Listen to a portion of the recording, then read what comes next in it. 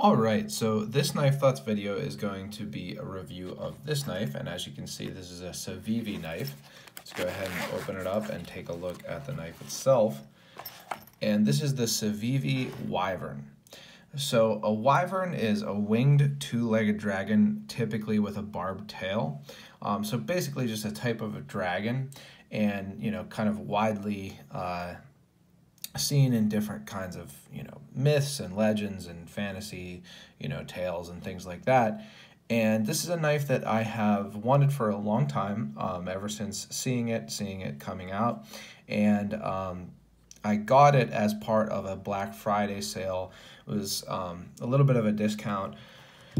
They're typically about $50. I got it for about $43, and it came with this pocket tool also. So flight tag thing here and a bottle opener or pry bar pocket tool. But they typically come with this zipper pouch that you saw at the beginning, and some stickers, and then they come with a nice microfiber cloth also. And this is a knife that has some features that I really like. So first of all, it's pretty close to the size that I typically like. The blade is about 3.45 inches, and I generally like 3.3 at least to 4 inches, something like that. Generally 3.5 to 4 inch blades. It has D2 tool steel, which is a steel that I'm pretty familiar with. It is a steel that I can sharpen easily, and I think is a pretty good steel for this price point. It has injection molded plastic handles, or fiberglass reinforced. I forget exactly what they call it, but basically it's like FRN or something like that. And I actually like that type of handle. I know some people don't, but I do like it. I'll talk about this pattern on it in a bit. And it is a flipper knife with ball bearings, but it can also be opened with this hole in the blade here. So some good features, some things that I like, and in particular, I thought it looked like it would be a great kind of just utility design. So a lot of you who've seen a lot of my videos probably know that I like simple handle shapes. Simple handle shapes tend to lend themselves to good ergonomics. And this is a nice simple handle shape here. It has some guard with the flipper, and then it has a little bit of a thumb ramp, but a nice simple handle shape, and it held true. This is a good feeling knife in the hand, good ergonomics, and even in use it is comfortable. You can get a good grip on it and use it with ease. The blade shape also is a pretty classic drop point. Now it has some features like this fuller, or whatever you'd call this here, some swedging on the top, and then a little bit of a finger choil also. But it's a pretty classic drop point blade shape with some belly, a good usable tip, and then some straight edge. And I found this to be a really nicely ground blade, and I hope you'll be able to see this here. But it is nice and thinly ground, so it does slice pretty well. My version has a coating, but they don't all have a coating. You can get them with or without. D2 is a tool steel. It's not a stainless steel, although it's relatively close. So I thought that the coating was something that I would enjoy, and I think it looks good with the black hardware also, but it can help with some corrosion resistance. Speaking of the hardware, it has black screws, pivot, and clip, and the screws are only on one side, so they go through there, through the backspacer and into the other side. It has a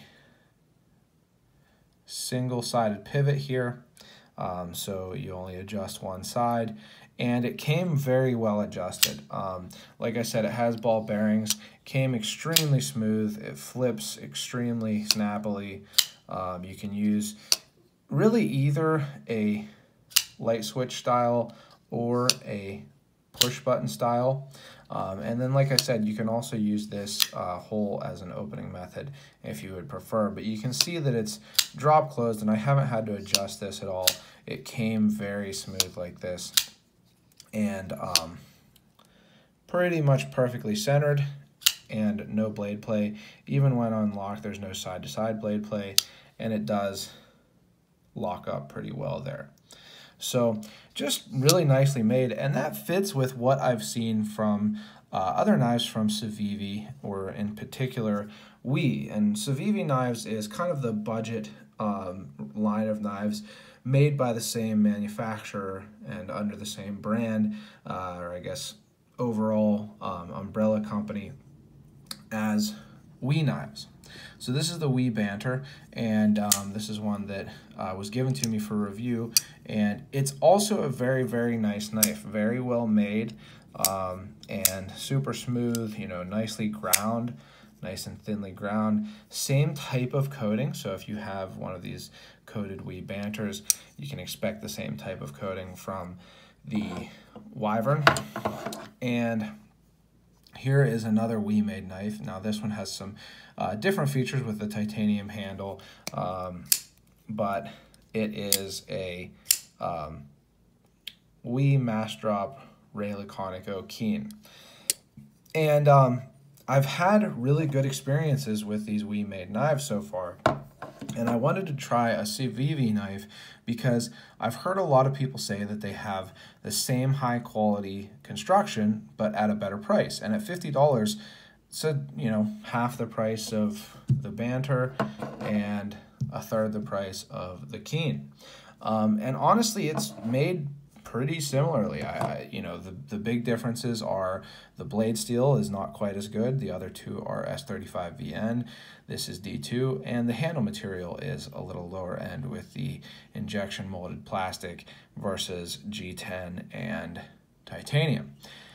But like I said, I enjoy these injection molded handles, and in particular, I like this pattern. So I like it when a company does a unique pattern. So a good example of that is Spyderco's bidirectional texturing. It works really, really well. It's a little bit less, unique and good looking than the dragon scale pattern here on the Wyvern.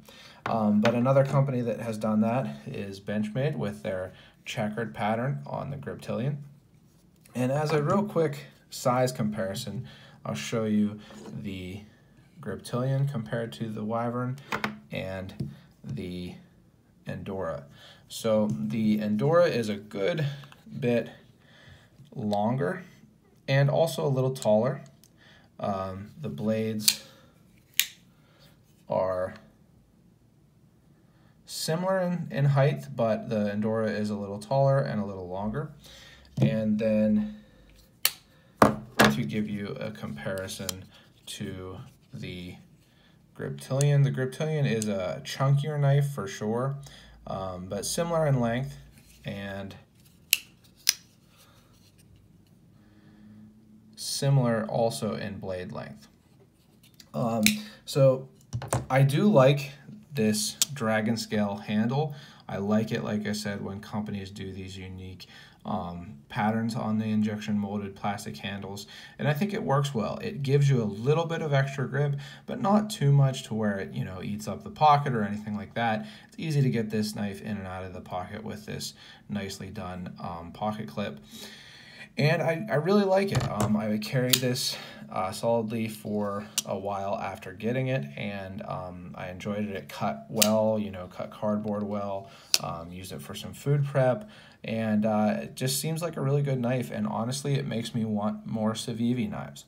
I've had some people ask for some modern slip joint reviews, and Civivi has some modern slip joints, so I might get some of their modern slip joints, or at least one, and do a review of that. But every or Civivi made knife I've had has been a really nicely made knife. So if they have a design you like, I would say, I've had, including this one, either 4 or 5 now, and I think that, they're making nice knives. So I don't mind the country of manufacturer. I think that, it has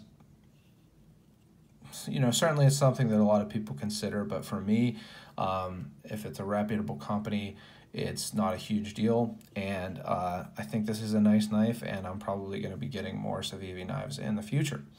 So if you like this design, I suggest checking it out. I think it's a good deal at $50. If you can get it, on discount like I did, great deal. So if you've enjoyed this video, go ahead and like it, subscribe to my channel because I've got lots more videos like this, and hit the bell for notifications so you know when I post other videos. You can also check out my social media, all at Knife Thoughts, and my website, knifethoughts.com, where I post articles on knives like this and knife-related topics. And last but not least, as always, don't forget to go out and do good.